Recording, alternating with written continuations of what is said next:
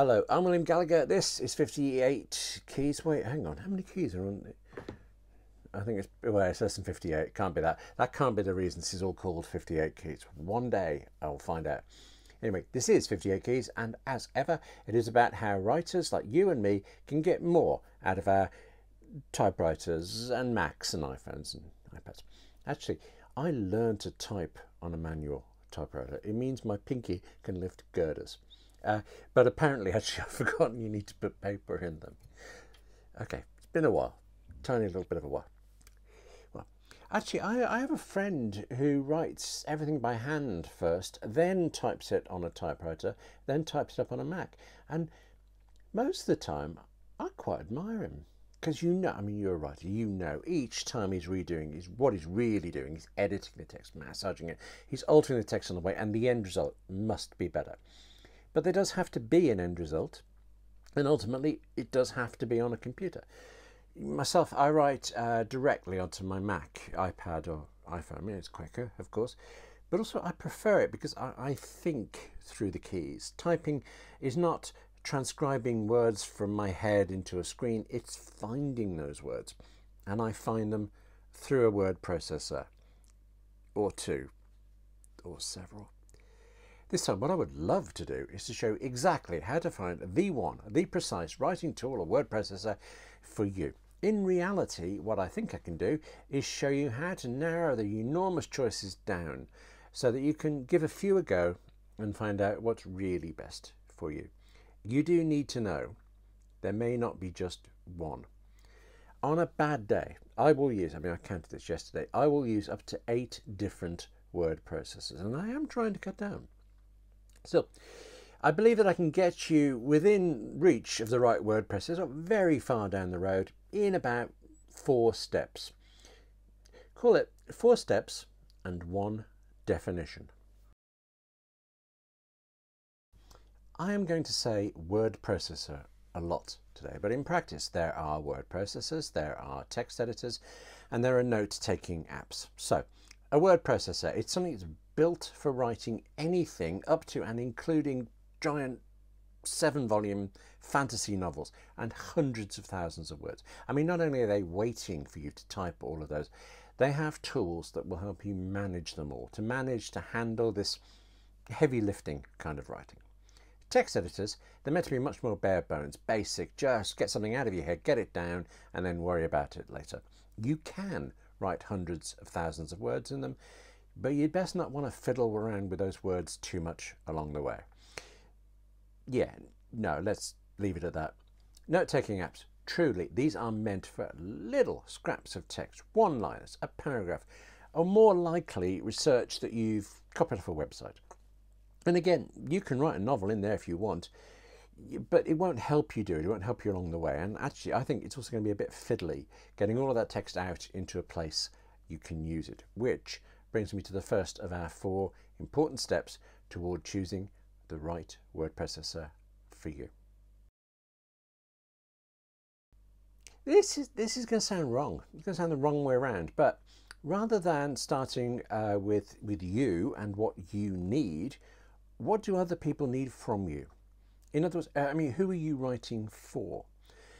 If you're writing a book, ultimately a publisher is going to want that text in Microsoft Word. Doesn't mean you have to write it in Word, does mean you have to deliver it in Word format. If you're writing for online, for example, where that's very different, you're probably not going to be writing very long pieces. It's not going to be an 80,000 word novel, but you will definitely need to deliver in plain text. Then there are more specialized examples. Scripts tend to be delivered in either final draft format or PDF. PDF is common now, but the good thing is your computer can handle it, especially if you've got a Mac. I do remember ages ago being at a PC trying to create a PDF and it just wouldn't, not without installing extra software. And at the time I was using a BBC PC and they blocked you adding anything, even if you were willing to pay even more money. This is a while ago. I'm sure it's fixed and fine. Macs, iOS, all of this, you don't have to care about PDFs because they just all do it for you. So anything you can write with, especially on a Mac or an iPad or an iPhone, it will create a PDF. You can forget about it. You don't have to think about this. And equally, you probably don't have to think very much about Word or plain text either. You just need to know about them and know they exist, and check that any word processor you're using will handle them. What device are you going to write on the most? I mean, that's probably a choice between tablet and computer, iPad and Mac, isn't it? I mean, you can write on a phone, and we do. I have, you can, you will, but it's not ideal. Although actually, I mean, a reasonably large screen phone with an external keyboard, amazing. My entire office in my pocket. Whatever you're going to write on though, look for a word processor that works on every device you're going to use, the same one on all of them. Because I don't want you to spend your writing time trying to remember that Control or Command S saves on the computer, but the tablet app saves by itself. I mean, I just don't want you fiddling about trying to remember where in the world the book you're writing is saved most recently. So actually there are two parts to that, aren't there? I mean, whichever word processor you like or anything else. Firstly, use the same one on both a computer and a tablet. If you don't have both devices yet, well, still check that they will work on both, because at some point you're bound to. And that's the bit, think of that as the bit that you're going to be actually physically typing at. But there's this related thing with how to do with where you save things, where things end up when you're done writing. Okay, so I have a novel on my iPad and I want to write the next chapter on my Mac. I can email the document between the devices. This is so bad, so bad. Backups, okay, but just so bad. You lose track of which device has which version. And okay, yeah, you write the next chapter on the Mac, but then you forget that and you're out somewhere and you think of it and you write the chapter afterwards on your iPad. And now you have two completely different documents, and just, good luck with that. Or you can use a word processor that handles all of this for you. Ulysses on the Mac and iOS is the easiest example to describe. Let me show you. Instead of opening the word processor and then opening or saving your writing as a document on its own, everything you write, anything you write, stays within the app. It's like Ulysses contains its own library of everything you've written, everything you're writing. This is meant to simplify things in that you don't even have to name your documents, they just stay in there. I think that leads to me getting confused and trying to sort between different untitled documents or untitled sheets, as Ulysses calls them. But it is definitely fantastic to know that whatever device you pick up, whatever one's near you, you just pick it up and everything you're writing is there. Or part 3, you could use the cloud. We've all heard the cloud. This is a good thing for it. You get to make and name and save individual documents, and you can organize them in any way you want, but you save them to this cloud place. That means they are automatically available and copied to all of your devices right away without you doing anything. Right at the moment, this comes down to 3 options really. There's Google Docs, which saves everything in Google Drive, unless you wrestle with it. That's one. Otherwise, these days for an Apple user, the options are iCloud and Dropbox. If you have to work with PCs as well, if you work across them both, then iCloud's it's effectively out. There are technical differences between them all, but I'm honestly not that fussed. Whichever one works, works. The only thing that's really important to me is when you use Scrivener. Scrivener is one that can't use iCloud. It has to use Dropbox, ultimately because there's a Windows and a Mac version. They all fit together. There are lots of reasons really, and they're all fine. I'm not in any way criticizing Scrivener, but it is the one that I remember you have to use Dropbox for, and there are other similar things you need to watch out for. We'll come to those and other things. I'm more concerned about money actually, because there's a free version of Dropbox that gives you 2 gigabytes of storage space.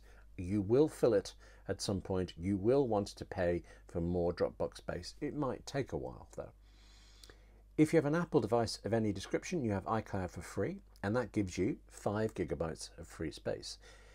Now, even though that is more than you get for free with Dropbox, the trouble is you're getting one 5 gigabyte dollop of space regardless of how many Apple devices you have, which is okay. It's the same with Dropbox, but all of these devices are using that space for themselves to do different bits for you.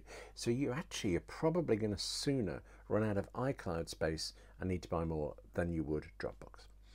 All of which, buying space, choosing where you save documents, knowing what your publisher or website needs, all of them crucially important. I just think that step 4 is even more important. Choose one you like.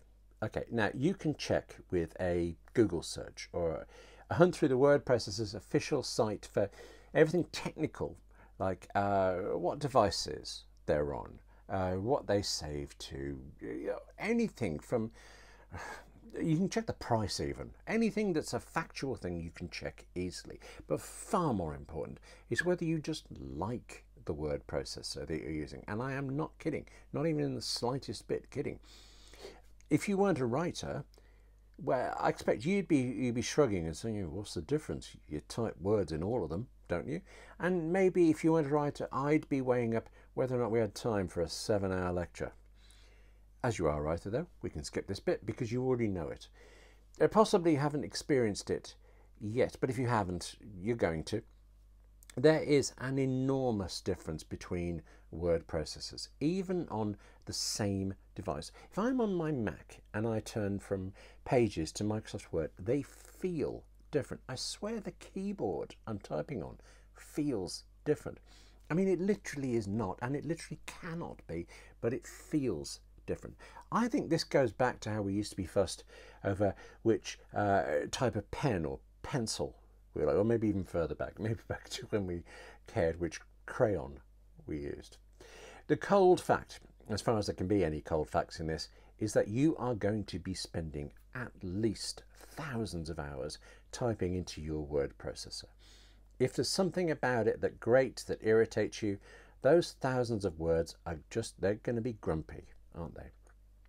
This is actually why I don't write in Google Docs, or whatever they call it today.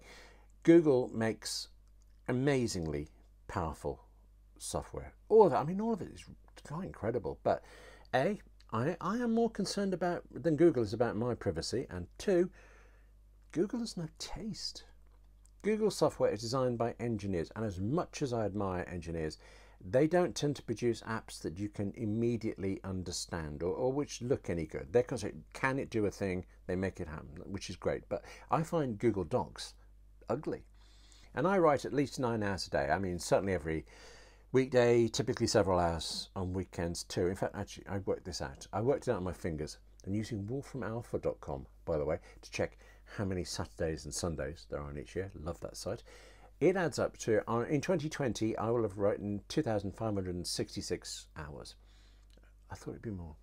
You're thinking about holidays, but no, I'm a writer. We don't do that. Plus, actually, the figure per day changes enormously. Yesterday, I think I did 12 hours at this desk. I know the day before it was 20. I mean, whatever it is, it's a lot. Every second of 2,566 hours. If it makes me unhappy, that's 9 million miserable seconds. Writing is hard enough without, say, Google Docs looking kludgy, or Microsoft Word boasting that it's recovered a document for me, when what I want is for it to not lose the document in the first place. Breathe. How to pick one you like, okay? Look, the only real way to find a word processor you enjoy is to try everything out. Call it extended research. Call it an excuse not to try, but anyway, better yet, call it an excuse to write more as you experiment with different apps. Apple users start with Pages. You've already got it. But then look around at least the major alternatives. The steps I've told you through will sort you through things, but you might well find that Google Docs does suit you more than it does me, and that's free as well. With everything else, yes, you have to pay, but you can get a free trial. I'm fine, more than fine with paying. It's just a free trial is really handy. Typically 2 weeks to try something out, something like good. That includes Microsoft Word, which actually, for all that I just criticised it, it's pretty excellent on iPads at the moment. I think less so on Macs, but there you go. I don't know any writing apps that are particularly suited to poetry, but if you write scripts, take a look at Final Draft, take a look at Highland too. I provided links to all of these, by the way, but a swift Google search will turn them up for you too. I think you will find one that suits you, but I know this will change too. The same steps, the same results. Over time, things change. I mean, maybe you take on script writing when you don't at the moment, or maybe you just get weary of 9 million seconds in anything and want to try anything else. Go for it. There's no technical reason to change word processor apps, but there are these psychological ones. And actually, this is writers, we're so strange. Seeing your draft in a different word processor, it helps me read that text with fresh eyes.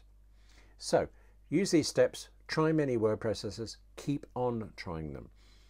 And if you write in them all, you're writing, which is what we want.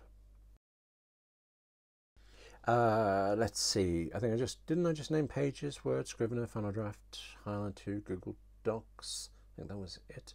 I also write a lot actually in Omni Outliner, and there's already a 58 Keys episode that which is linked in the show notes. 58 Keys is going to cover each of these apps and more in detail in their own separate episode, because there's a lot to say and there's so much to show you about each of them. But I already guarantee that one of them is going to suit you, because writing apps are amazing. They are yet another reason why I am certain computers were invented for writers. Certain. That's it for 58 Keys this time. Thank you for watching. Do please try out the YouTube subscribe button and see how very much you enjoy clicking or tapping on that. And I'll see you soon.